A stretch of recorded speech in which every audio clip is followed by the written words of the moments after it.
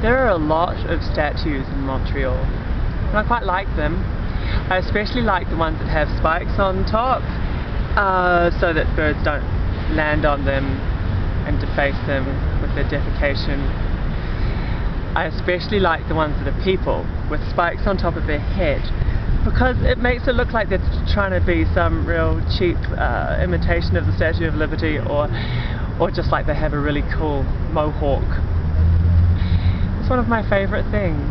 But I can't look at those spikes without imagining a pigeon with poor eyesight trying to alight upon the statue and impaling themselves on the spikes. That'd be messy. You know, then it would just get blood all over the statue, which is probably harder to clean off than if it just pooped on it.